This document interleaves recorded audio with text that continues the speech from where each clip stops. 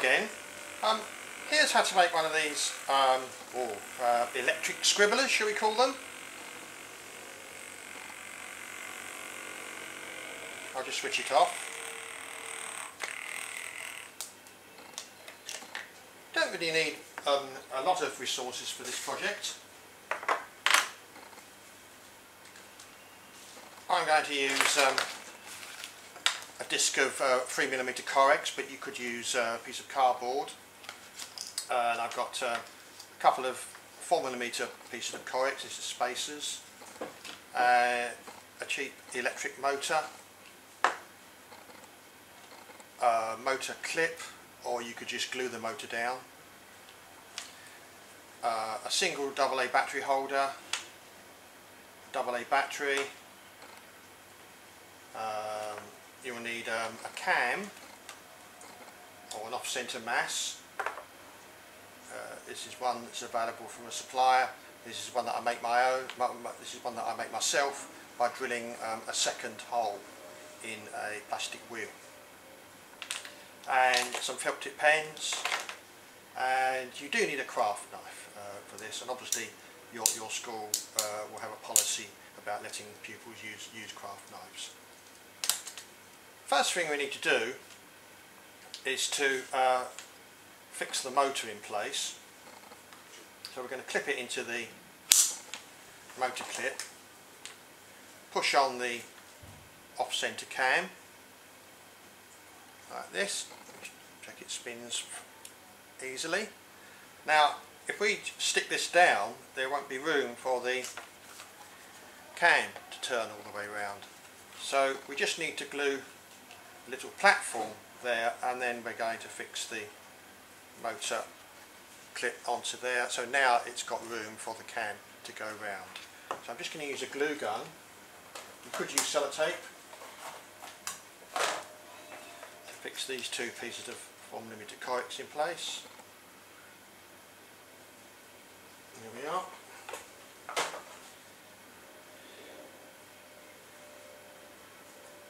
And these motor clips have got a self-adhesive base, so you just pull the paper backing off and stick that down. If you don't have these motor clips, we could have just glued the motor down onto there with a glue gun.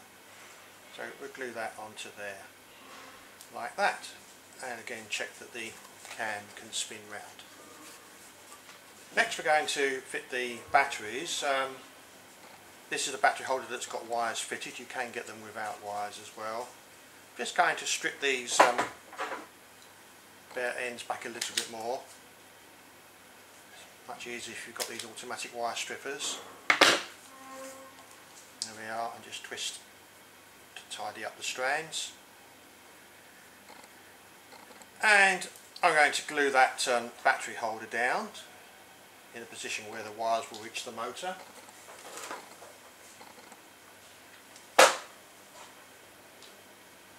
There we are. Now you could fit a switch. I'm going to miss a switch out. I'm going to connect up the circuit, and I'm going to switch it off and on just by taking the battery out of the holder.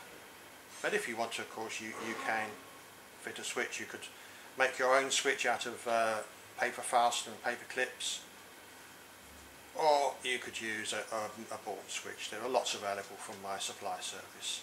So I'm just twisting these wires round. It won't be a completely reliable circuit. If you have access to one, you could make it stronger by soldering the wires into position. If you prefer, I can supply the motors with wires soldered on at no extra charge. So now we'll pop the battery in and see if it's working. There we go. Problem there. Absolutely no idea why that's not working. Perhaps I've picked up a flat battery. Yes, there we are. I'll throw that battery away. Okay, so we've now got a vibrating platform. And let's turn the circuit off. We're now going to fit the pens. I find that sort of a tripod arrangement seems to work best with this project, but you could try other arrangements, perhaps 4 or 5 pens. And we need to make 3 holes which are tight enough to grip the pens, and also so that we can adjust the height. So what I'm going to do is I'm going to make a cross cut like that,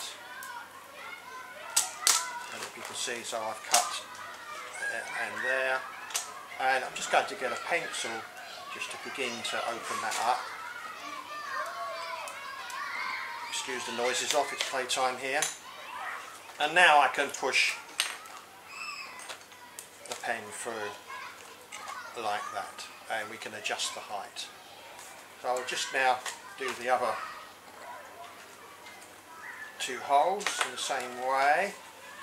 I could get a ruler and do this, but I think I'm just going to do it by eye. I think it needs to be roughly about there. And we need one roughly about there. And so you may need to get adult help if you're not used to using craft knives safely. Just push the pencil through here again, just to start to open up the other 2. And now push all the pens through. 1, 2, 3.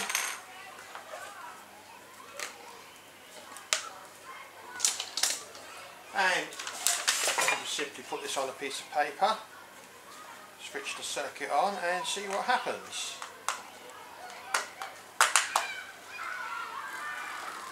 Oh yes, we're getting some interesting patterns already there. Piece of paper is too small really, it really needs a piece of A3 paper. And to make it work a little bit better, I've made a little tray here out of a piece of Corex, and I've lined it with some pieces of wood to stop the electric scribbler from straying too far. So let's put a fresh piece of A3 in and turn our scribbler on and watch it come up with a masterpiece. There we go.